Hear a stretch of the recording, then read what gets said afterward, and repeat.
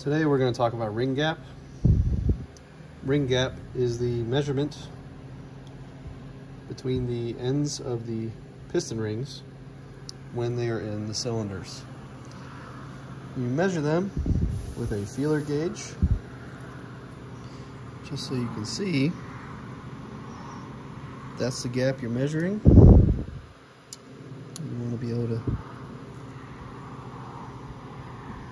put your feeler gauge in there, and you just feel like a slight amount of drag. That's it.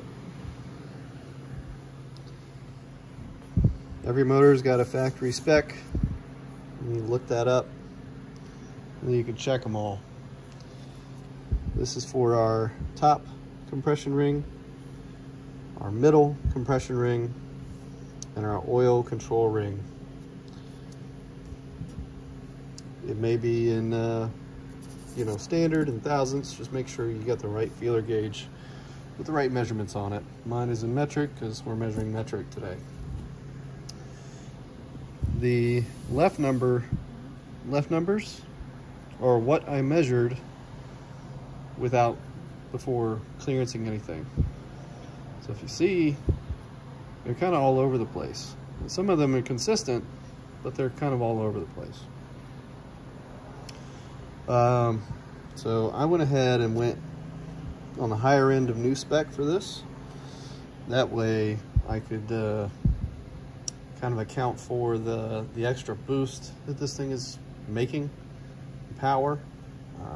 So what happens is, if this is wrong, and because with heat the ring expands, if it's wrong, those two ends will touch and it'll crack and detonate your piston.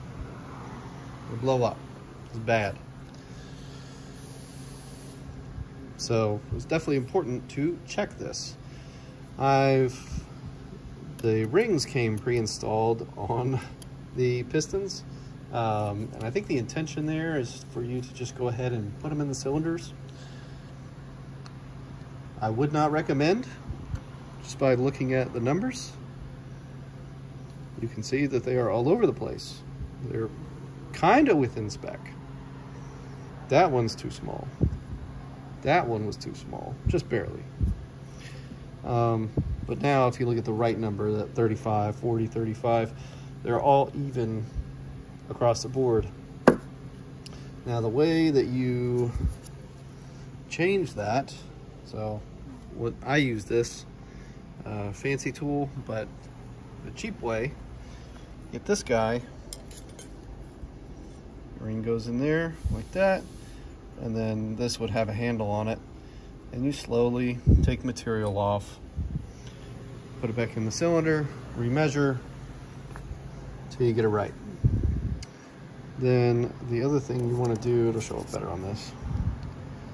So you see the edge is softened there so that it doesn't scratch the cylinder once you're all done. That's important to keep these all in order because they are basically trimmed to fit their dedicated cylinder. So these are all cylinder 4, 3, 2, 1. You get the idea. Hopefully that explains it enough. If you have any questions, just leave a comment if I didn't touch on something. If you need clarification, just be careful putting cylinder rings back on. There's videos on that, so I'm not going to touch on that. But yeah, next after this, so we still haven't checked the connecting rod oil clearance. I'm actually going to do that after these assemblies are together. That's usually how I do it. Most of the time it's good. If it's not good, then the motor's going to sit there until I get different bearings. But